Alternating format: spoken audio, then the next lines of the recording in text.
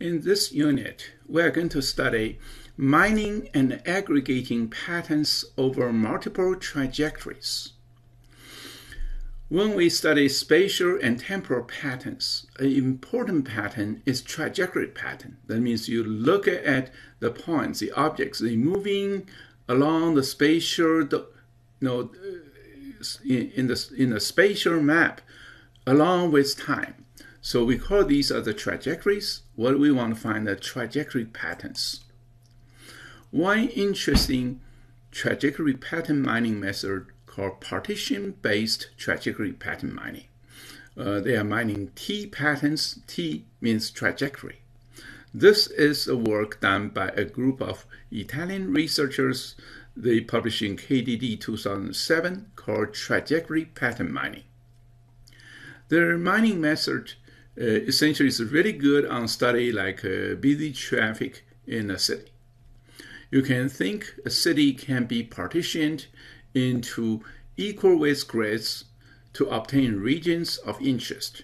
For example, one grid may represent the museum, the other grid may represent a railway or campus. Okay.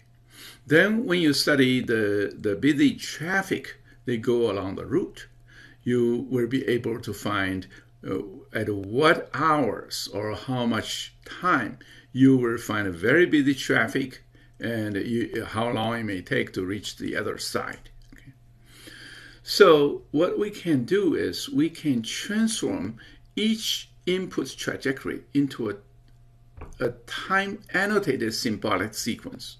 For example, you may transform one location is a railway station, another location is Castle Square, the third location could be museum, and based on the time, you may say from the railway station, it takes about 15 minutes to reach Castle Square, then it takes 2 hours and 15 minutes to reach museum. And we can use a constraint-based sequential pattern mining because each grid is mapped into a symbolic sequence. So finally, you can use the symbolic sequence to represent the whole trajectory and try to find trajectory pattern is trying to use constraint-based sequential pattern mining. The constraints can be the range of time delay. Then the constraint-based sequential pattern mining results can be mapped onto the map to show, how much time it may take from one location going to the other location. That kind of matching T pattern will be something like x0, y0. After alpha time delay, you will reach x1, y1 points. This will get into explicit representation of the patterns. Then another interesting study, group of studies are detecting moving object clusters.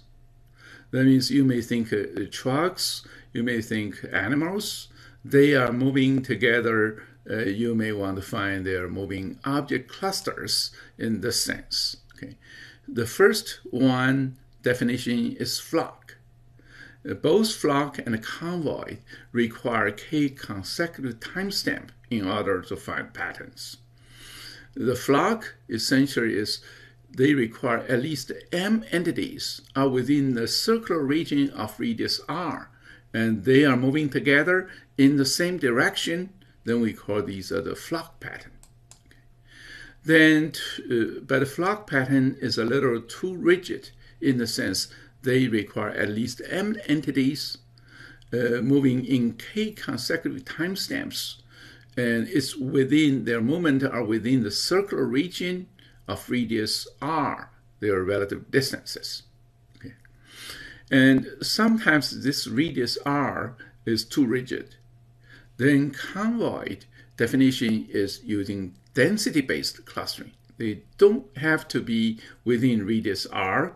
They can be tighter or they can be a little looser. As long as they form a density-based clustering, you will be able to find those m entities.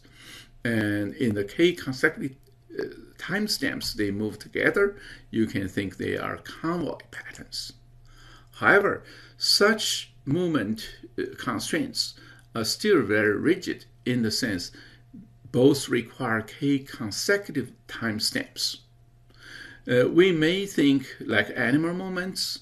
At certain timestamp, the animal may not be so closely clustered together. They may spread around to graze or to do other things.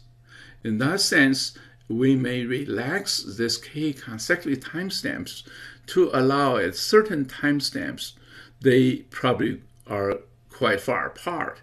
But on the other timestamps, you will be able to find they are very closely moving together. Okay. In that sense, we define such pattern as swarm. Swarm means the moving objects may not need to be close together all the consecutive timestamps. Okay. Of course, to find such movement pattern, it will be more costly than finding flocks and convoys because the pattern is more relaxed. Some efficient algorithm has been developed to mine such pattern. The paper was published in VRDB 2010. Now we look at another trajectory pattern is doing clustering, try to find them. We call trajectory clustering. This could be useful in, for example, try to forecast hurricane landfall.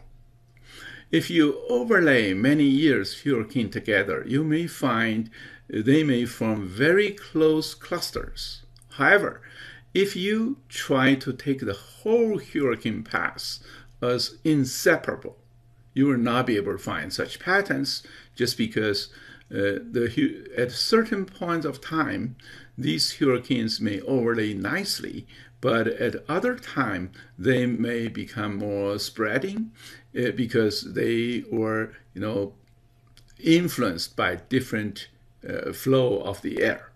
Okay. So try to find such patterns. We will propose a partitioning and a grouping approach. Partitioning means you first chop these trajectories. For each trajectory, you chop them into a sequence of segments. Okay. Then, after chopping these into sequence of segments, you will be able to find for certain fragments, they are moving in the same direction, they may form nice patterns. You can group them together as trajectory clusters. Then how we can nicely find such patterns? For partitioning, you can use minimum description length principle called MDL. Okay. The MDL, the general philosophy, is you try to use minimum number of points but maximally reflect the trajectory, the real trajectory path. That means instead of thinking you use many small fragments, which are too costly, you try to use less of them, but you don't want to use too few because you will distort the picture. You will try to maximally approximate the real trajectory path. Okay. In that sense, you may say I use minimum description length principle. When the trajectory started turning in the sharper angle, I will try to say this should be a separate points. Then you may find smaller number of fragments, but maximum, preserve the shape of the trajectory. So this is an interesting algorithm published in Sigma 2007 called trajectory clustering, a partition, and a group framework.